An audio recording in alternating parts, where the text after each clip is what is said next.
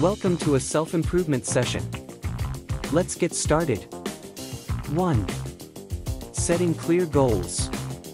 Define your short-term and long-term goals. Make them specific and set deadlines. 2. Visualizing success. Create a vision board with images and quotes. Keep it visible to stay motivated and focused. 3. Reading for growth. Dedicate daily time to reading. Books offer knowledge, new perspectives, and personal growth. 4. Physical health. Incorporate regular exercise into your routine.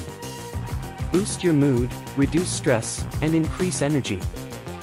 5. Practicing gratitude. Write down 3 things you're grateful for daily.